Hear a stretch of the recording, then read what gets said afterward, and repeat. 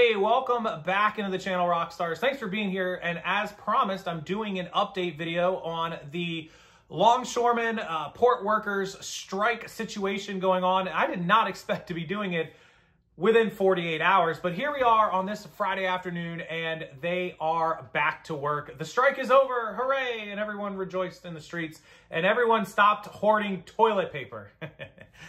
With that said, you guys heard it right. It lasted less than 48 hours. The longshoremen, the port workers went on strike officially Wednesday, and they are back to work Friday. So if you missed that video, I'll link it below. But the long story of it short is the longshoremen, the people that work in our ports and our cargo industry, unloading ships, hauling cargo containers and doing that sort of work, manual labor, a lot of it, were trying to get raises. They were asking for a 70% raise over the next 6 years, which is pretty drastic. That's like 11.5%, 12% raise per year. A lot of people don't get that. The thing about it is these guys make really good money. There were talks of a lot of them working in the $30 to $40 an hour range. So a guy working for 35 bucks an hour was trying to get something like $22, $23 an hour raises in the next 6 years. He wanted to be making from 35 to like 58 bucks an hour. So that's pretty drastic raise. They were offered 50% raises and they declined. Now they have a union leader. He lives up in New Jersey and he was fighting hard for them. This guy seems pretty bulldogish. He wanted not only their raise, but he also wanted them to have a contract that said automation could not replace their jobs. Now, I had a pretty fiery opinion on this. My opinion is two-sided here. One, even if you are entitled to a raise, you're a hardworking guy, you're doing the work of this country that needs done, which I agree with all of that. A 50% raise is pretty damn good, and you're being greedy and want a 70% raise.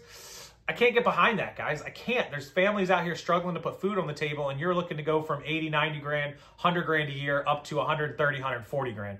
I'm not saying you don't deserve a raise. I'm saying I think that's pretty steep and pretty drastic. So that's part one of my argument. Part two is the automation. You are openly admitting that automation can take your job and replace you, which it already is across the world. And in some US ports, automation has been rolling out for the last few years. In fact, one of the most productive ports in this country is ran mostly by automation. There's a whole story about it.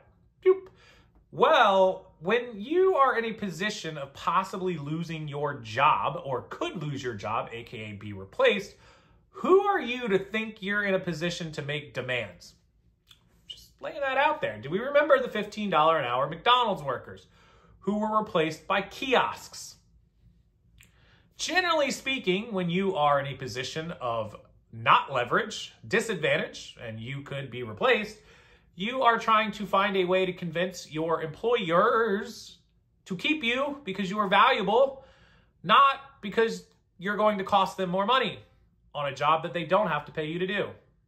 But what do I know? I'm not a union man, I'm not a longshoreman, and I don't work in that sector or manual labor or any of the above. So whatever. But with that said, the strike is over. They met in the middle and they have been agreed upon at 60% raises, which is still pretty drastic and greedy in my life. And I don't think that they're going to catch a lot of sympathy from the general public who just went through a storm, a devastating storm in 6 or 7 states, who is also coming up on the Christmas holiday shopping season. And none of them make $50 or $60 an hour that you're arguing to outside of your general bubble. Those people are not going to have sympathy for you. You're not going to go to somebody and go, oh my God, we should get $60 an hour and we should have this and that from people who are making $20 an hour. They're not going to feel sorry for you. They're not going to agree with you that you're messing up their holiday season, and they're not going to agree with you that you're not there to help after a storm. But that was all avoided. All is well. The strike is over. And they got their 60% raise. Now, as far as the automation goes, apparently there's still ongoing talks with that. Automation is here to stay. It's going to replace people, robots, computers, things like that. Not AI. Please don't call it AI. It's computers. It's mechanical. It's machines. It's not AI. That's a story for another day. But there is ongoing talk with their automation contract. I didn't see the exact wording and verbiage of that part of it, so we'll have to dig into that maybe in another video. But they did get their 60% raise, so they're all going back to work. Stop hoarding toilet paper. Your goods and your cars and everything and your produce will continue as scheduled. They missed a whole whopping day and a half of work. 2 days, sorry, they missed Wednesday and Thursday, 2 days of work. And everything will return to normal as long as they get their money, I suppose. So lesson for the day. If you want something, just demand it. Apparently you can have it. What do I know? Or get a union leader and you'll be good to go. That's the video. That's the update. I appreciate you guys tuning in, joining me. Leave your comments, questions, concerns. I read them all. I can't respond to every single one I get. I try my best. I promise you, I really do. But leave it anyways, because I do read every single one. I scroll through them at night. That's kind of my nightly thing. I just scroll through and read all the comments and try to respond as quickly as I can until I fall asleep.